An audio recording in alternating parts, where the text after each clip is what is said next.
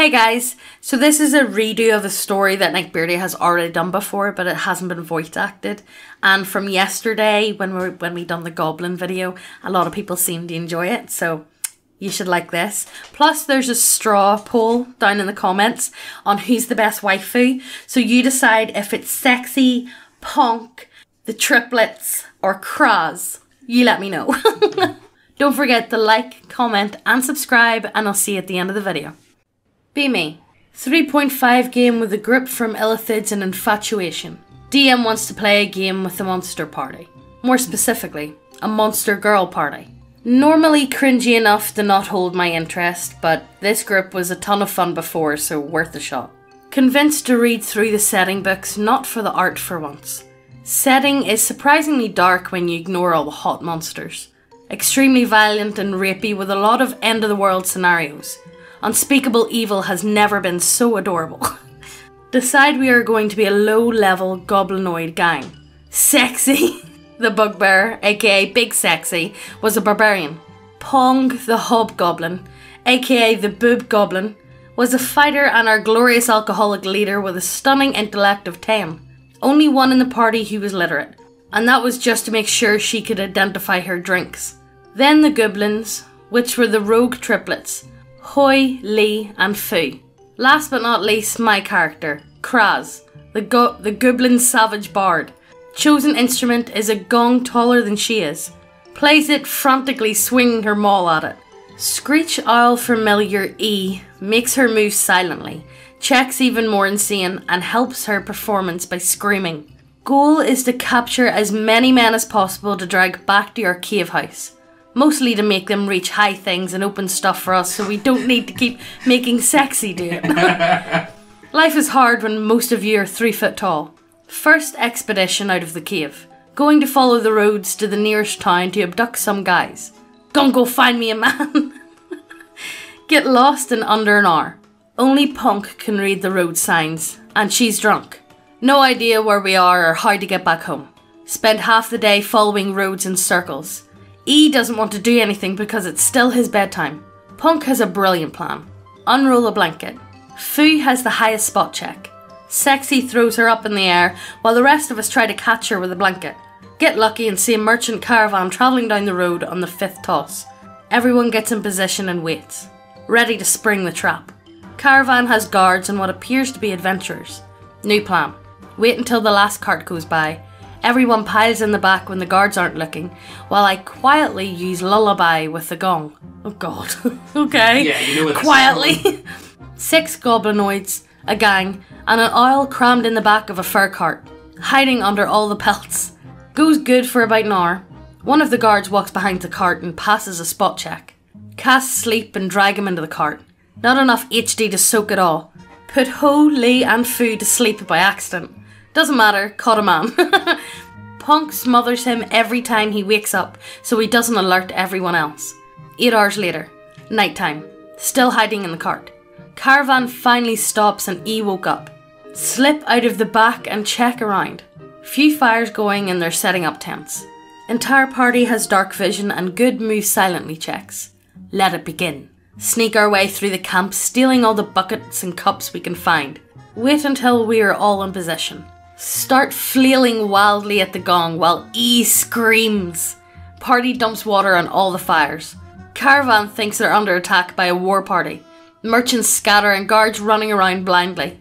Sexy is taking her time, picking out the biggest, strongest man to hit on the head with a club. Punk beelined for the one guard in particular and grappled him to commence smothering. Ho, Lee and Fu are just running around, kneecapping people and having a blast. After a few rounds, everyone either ran off or is knocked out. Party didn't get hit a single time. Load the captives and as much loot as possible into the fur cart. Ride off in the middle of the night. Still hitting the gong. Going home and taking inventory. A full cart of animal hides. Wine, lumber, spices we can't identify. And a crap load of seed. Sexy bagged herself a lumberjack. Punk captured a mercenary who brews as a hobby. She could smell the booze on him.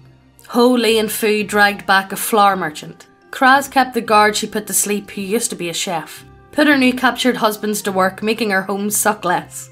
The lumberjack we creatively named Jack accepted his fate surprisingly well and built a wall for the front of the cave.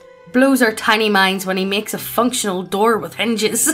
Built us all beds so that we could stop sleeping on the floor. Sexy was the size of a small room. Punk was extra soft and wide. The triplets had a 3-story bunk. And Kraz's was basically a sandbox filled with animal hides. Jack is now the group favourite. Punk's man, lovingly named Grog, worked with Jack to make a brewery. He wasn't exactly thrilled about his new life, but between the constant river of booze and smothering, he usually couldn't get very far.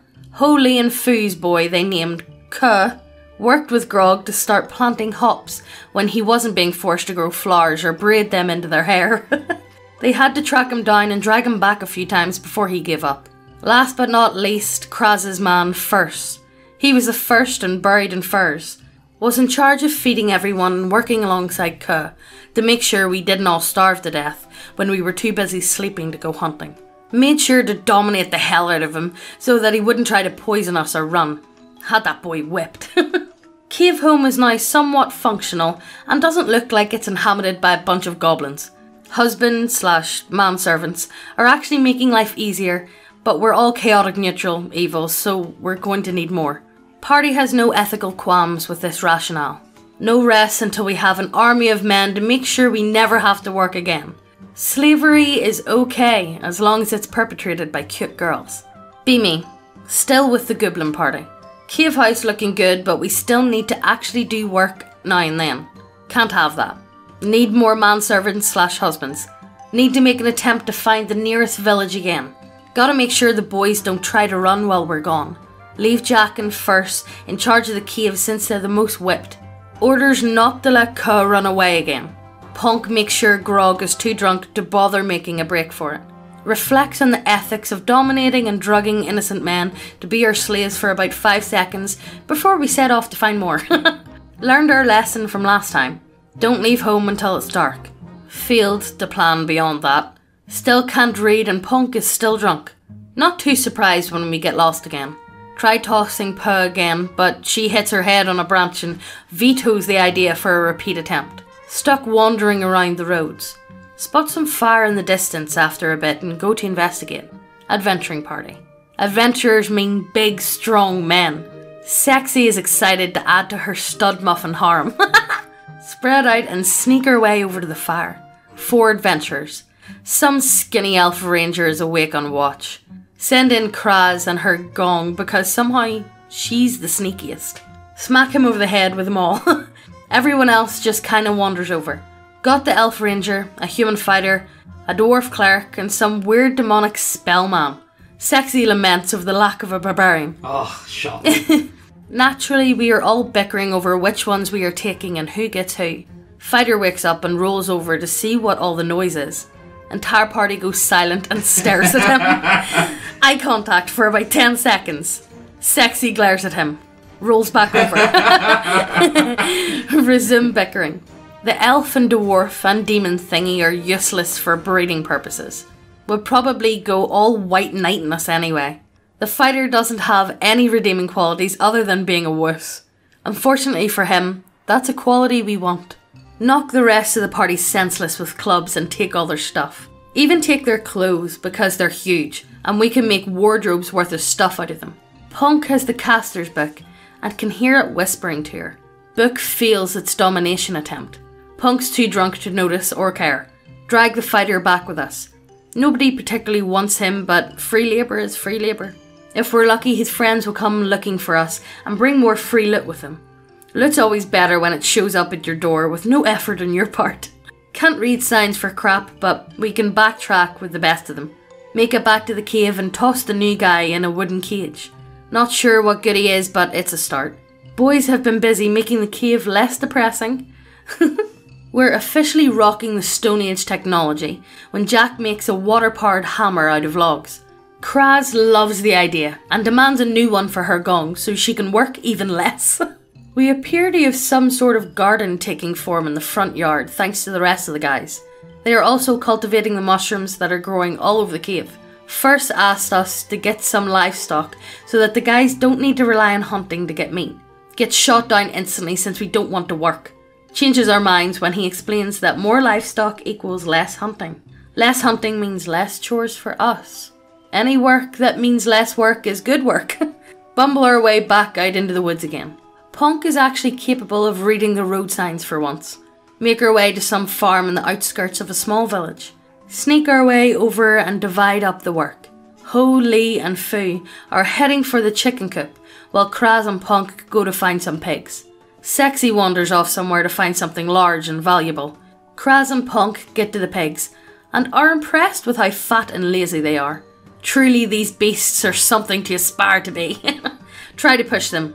Nope. Can't lift them either. Even tried levering them with the clubs. Fat bastards won't move. Settle on bickering over how to get them out of the mud while sitting on them. Squawking and feathers coming out of the chicken coop at a rather ridiculous rate. Hear a thunk as a crossbow bolt hits the shed beside us. New plan. Sit on top of the biggest and meanest looking boar in the herd. Smash the gong. Book it as the farmer and his sons come out of the house. Plough through the gate. Pigs all make a break for it. See the triplets hauling ass with chickens under their arms. Sexy comes thundering along, carrying a damn cow over her shoulder. Pigs and chickens and cows running all over the place. Bill is chasing the farmer. The night is a hellish mixture of screaming animals, screaming people, and a gong that never stops. Escape into the woods with 5 hens, a rooster, a half wild boar, and a dairy cow. Good job, team. Good job. Not bad. Get back to the cave. Something's wrong. Don't see the men doing our work for us. Can't have that. Lee attempts to dramatically kick open the door. 3 foot tall and 40 pounds. Only really enough to make it lightly swing open, but it's the thought that counts. Guys are all tied up and surrounded by overgrown lizard women. Kobolds trying to take our men. No! Oh hell no! Fu asks the rest of the party whether our cave is filled with stinks or skanks. That line kicks off the biggest bitch fest this side of Faerun. More insults and threats in 5 minutes than most campaigns have in months. Some of my favourites were overgrown geckos, dragon shit with legs from us, and flat-chested troll snout and pig-faced shin humpers from them. Things boil over when their leader compares Punk to Sexy Sky. Oh, it's on, bitch! Punk tosses her great club aside as Kraz hits the gong. Charges in with a grapple and shove. Both hit the floor. Cat fight in the middle of the cave. Lots of hair, spine pulling and clawing. Both sides are cheering on their respective boss. Guys are just staring in awe as 2 groups of tiny psychotic monster girls fight over who gets to enslave them. Except for Grog. He's rooting for his wifey. Yeah. Goes on for about a dozen rounds due to bad rolls and tiny damage. Eventually Punk gets angry and takes the penalty for lethal damage. Rolls a crit. Finishes the kobold with a headbutt so brutal it causes 2 points of recoil damage. Gets a delicious morale bonus. Team Gooblin cheers and celebrates with a charge. Slaps kobolds all over the cave with clubs and mauls. Sexy is using them as a weapon when she isn't going Hulk. Kraz summons a pack of owls to go peck at them because it's hilarious. Beat the absolute tar out of them and tie them up. Untie the guys while we debate what to do with the kobolds. Have the boys start building pens for the animals while we think. Punk, as usual, is the woman with the plan. Next day, we stole more pigs from the farmer, and we left an equal amount of butt-naked, tied-together kobolds in their place. Left a sign that said, "Thieves!" in front of them. We also stole a bull that Sexy wrestled to the ground, but we didn't have a big enough lizard to leave for that. The cave now had a mostly self-sustaining farm with cows, pigs and chickens, as well as a garden and mushroom farm. Jack is working on a primitive lumber mill, while First teaches the new guy, we named him Wimp, how to tend to all the livestock. Ka has mostly accepted his fate as the gardener and impromptu hairdresser. He only tried to escape twice that week. That's good. That's good going. Steady diet of booze and boobs have turned Grog around to Punk's side. Next goal is to capture other useful men so that we can pull ourselves out of the Stone Age. This whole civilized thing is kinda nice when you don't have to work and get pampered all day. Maybe one day we'll even let the guys wear something other than loincloths. Probably not, though. Be me, still in the Gooblin gang, on a quest to find more skilled men to make our lives easier. Any work is too much work. Getting used to being pampered by modern luxuries like clothes and furniture. Need some specialists. After some coaxing and bardic magic, first told us where the closest big village was and what jobs people had there. Had a very drunk grog write down a checklist for us, since he can do the font from beer barrels. Punk is real good at reading those. Blacksmith, mason, tanner, tailor, apothecary, barber, potter, cobbler and cooper. Had grog explained to us what all these words meant. After a lesson on human culture and jobs which we didn't really pay attention to, we set off to find the town. Knowing where we were going made this trip significantly easier and much faster. Once we approached town, we started our usual routine of hiding and sneaking in. Fell apart pretty quickly, as it was still the middle of the day. After a few tense minutes and bad rolls, Sexy was spotted by a villager. Just waved and went about his business. Party freaks out and starts throwing theories as to what the hell was going on. Alternate universes and mind control were on the table and heavily considered. Not nearly that interesting. Kobolds we left behind got blamed for the thefts, and the wagon attack got blamed on orcs. None of the merchants were willing to believe they got throttled by 3-foot-tall little girls. 4 goblins, a goblin with a big chest, and an overgrown goblin were far beneath the worries of a multi-100-person village. Apparently, as long as we didn't cause any trouble, we were free to go about our business. Unfortunately, we were goblins, and causing trouble was our business. String of terrible decisions started at the local inn, where Punk made an amazing discovery. Weird kinda shiny rocks people carried around could be exchanged for booze. Yellow shiny ones could be exchanged for a lot of booze. Barkeeper was a little skeptical when she had to get on her tiptoes to see over the counter, but the giant club swayed him to negotiate. Had the greatest day of her young life. Sexy got in an arm wrestling competition and was cleaning houses while the rest of us busied ourselves collecting the winnings and pickpocketing people. Met her match when a barbarian came in. After a few rounds, she actually lost. She needed that barb. Luckily, nobody there spoke Goblin, and we agreed that when we left, he was coming with us, whether he wanted to or not. The barbarian assumed our gibberish was us talking about his strength, which wasn't entirely wrong. Got kicked out a little later after someone tried to feel up Punk, and she knocked him through the wall. Let's play one of the boys in the comment section from yesterday's video. Yeah. But not before downing 2 gallons of ale. She's the same size as the rest of us. We're convinced that she stores it all in her chest and it gives her super strength. Beer makes my titty grow. Soon as sun falls, the abductions begin. Start off with the cooper since he had a wagon and naturally a lot of barrels. Also because he saw us when we were trying to steal said wagon. Gets punked. Stuff him in a barrel and begin our trip downtown. Barber and apothecary lived with each other, so Sexy just shot-putted Kraz and the triplets down their chimney. Sneak through the house stealing everything since plants are light. Triplets break into the spice and powder room, start stuffing it in all their clothes. One of the triplets produces an incredibly realistic Indian accent that triggers my IT worker PSD. Foo! Help me rub that elven essential herbs and spices on my golden skin. I'm not doing an Indian accent. No. I'm not doing it. No, we got flagged for that, so we win. I know. Laughing wakes up the apothecary and surgeon. Quickly put them back to sleep. Stuff them in 2 barrels. Scoot our merry way along towards the craftsman district. Nab one of the smiths who was up late working. Toss some of his tools in the back. Quickly toss some back out when they light a barrel on fire. Tongs didn't look hot. Clattering and yelling, waking up some smiths. Book it to the tanner's area nearby. Sexy just charges in. House is filled with wolf and beer hides.